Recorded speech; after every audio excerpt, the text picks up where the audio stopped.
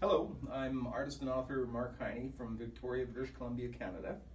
I'm here in the Peninsula Gallery, and I brought in a new painting. I thought I'd give you a little bit of a description of what it means to me.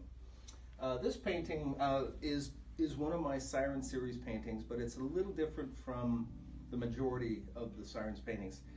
Most of the Sirens paintings are key moments in my coming book, which has yet to be released, but this one is a little bit different. It's more of a social statement, and its title is Chinook.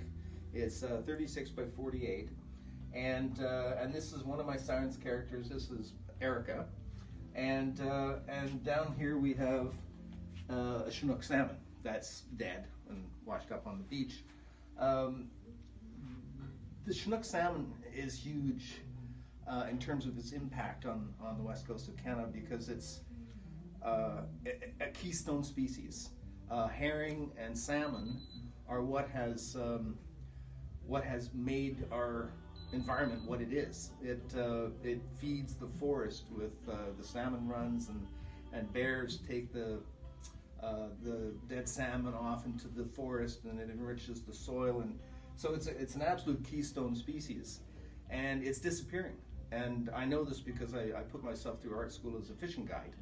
And every year I go with friends, and we go up and do some sailing and fishing on the west coast, and the decline in salmon population is quite alarming. And we need to protect the species.